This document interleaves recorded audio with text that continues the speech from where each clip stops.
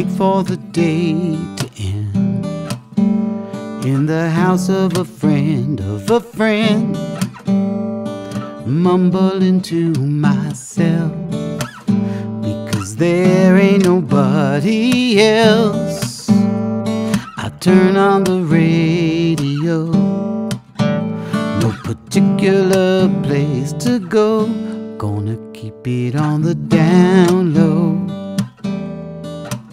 Ain't gonna let anybody know, gonna keep it on the down low. Tonight, what can I find to say when they ask me if I'm okay? I tell them I'm doing swell, but only time will tell.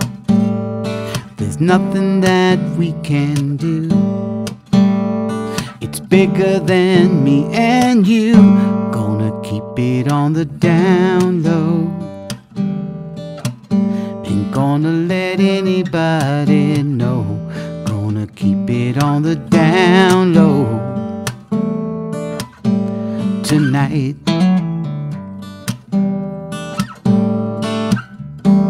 there's music playing, I hear it rising from the alleyway, like a siren's call, so tantalizing to carry me away.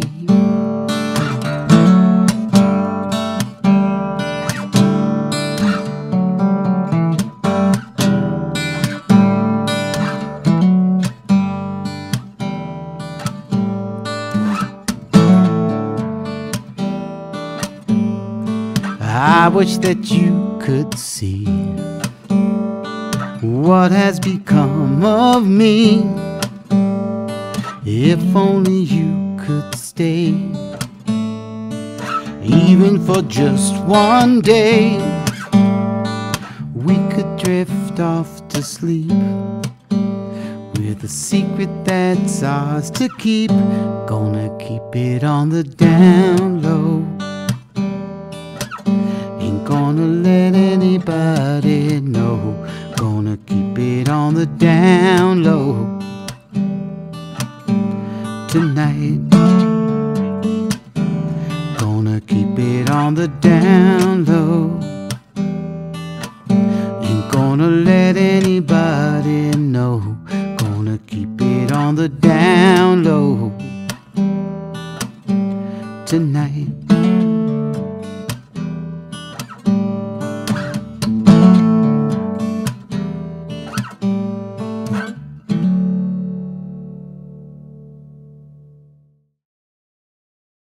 hey there, I'm Jono Manson, coming to you from my studio in Santa Fe, and I'm very happy to be part of Pandemic Blues, presented by our good friends at Southwest Roots Music.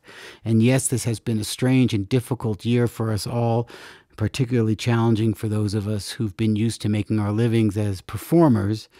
And my particular story sort of began a little bit earlier than the rest of my colleagues here in New Mexico, because I was in Europe, in Italy to be precise, producing an album for an Italian rock band during February of 2020, when the pandemic began there, and entire towns were being put into quarantine. And if you might recall, it was pretty severe there. And I was due to stay there till the middle of the second week or so of March, but on February 29th, with the rest of my work canceled or postponed at very least, I got on a plane to come back to New Mexico, and at the advice of the Department of Health, I was informed that I should probably quarantine away from my family, away from everybody else, for 14 days before actually going home. So I found myself staying in a condo owned by friends of ours who were out of town, and not being able to go home to my family for 2 weeks. And this is several weeks before there was even a case reported in New Mexico. So I have the dubious distinction of being one of the first, if not the first person in Santa Fe actually quarantined under the supervision of the Department of Health. And so during those first 2 weeks, before going home to my family, I was all by myself and I wrote several songs, which um, I used to kind of help sublimate my situation into something tangible and understandable. And this is one of those songs.